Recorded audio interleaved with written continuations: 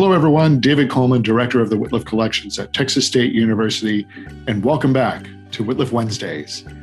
A number of you have asked how the Wittliff Collections fared during the recent winter storms. I'm happy to say that we were very lucky. Our collections are fine, our galleries are fine, and the Buckwind mural still hangs proudly on the main floor of the Alkek Library. So please, come see us.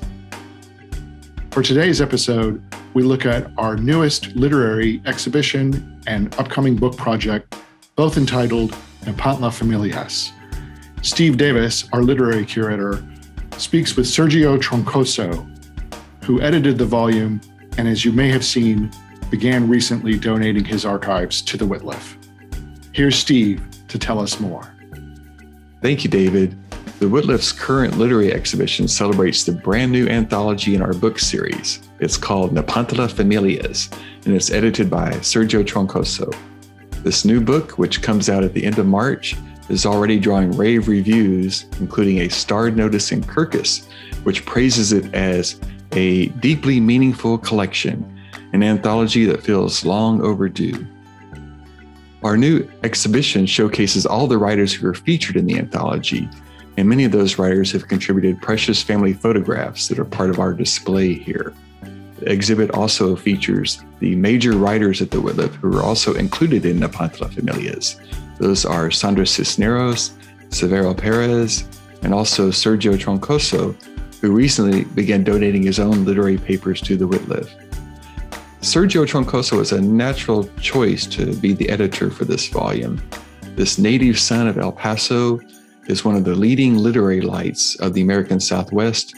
He's the current president of the Texas Institute of Letters, the recent recipient of an International Latino Book Award, and I was able to recently check in with Sergio at his home in Manhattan, where he spoke about this exciting new anthology in the Wittliff book series. I think the best thing to know about this great anthology is that it's brand new work by great Mexican-American writers. It's 30 pieces by 25 writers, and only 5 of the 30 pieces have been published before. So most of them are unpublished, and we're talking about writers like Sandra Cisneros, Jose Antonio Rodriguez, Rigoberto Gonzalez, Cheryl Luna, Deborah Paredes, Diana Lopez, terrific writers. And it focuses on this concept of Nepantla.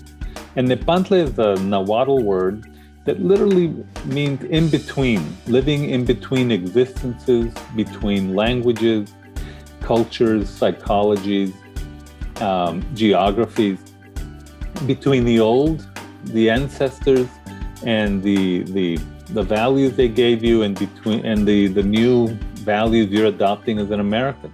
And I wanted to focus this anthology on how this in-between nature of many Mexican-American families, how it plays out within a family. And sometimes there are clashes of culture, clashes of language, but also this messy resolution of finding your place when you're being pushed and pulled by many different things, including your what language to use, what values to adopt. So these 25 writers all explore this concept of Nepantla.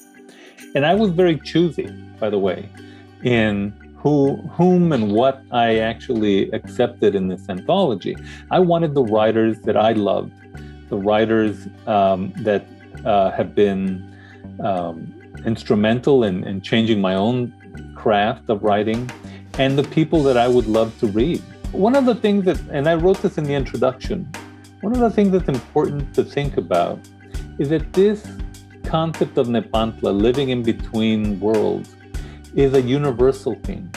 It's a theme that affects anybody who has fallen in love with someone who's different from their background, or a different race, a different religion, a different geography.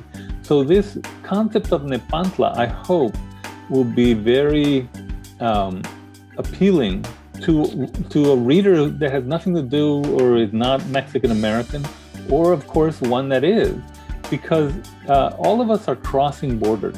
All of us are crossing borders to understand other people, to understand other cultures, to understand other religions. And it gets to the fundamental issue that I think we have in our country, which is we are struggling to be a we at the moment.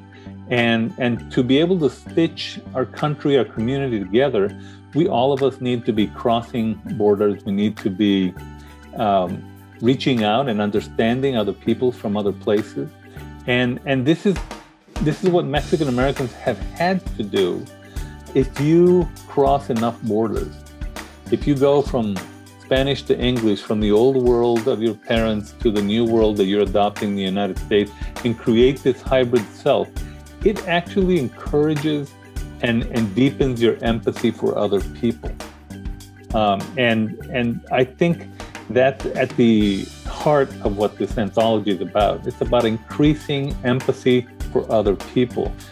Very future-oriented, focused on new work that has never been available to any reader before, but also to try to stitch together this we that we are always struggling to stitch together in this country, and do it through the Mexican American lens.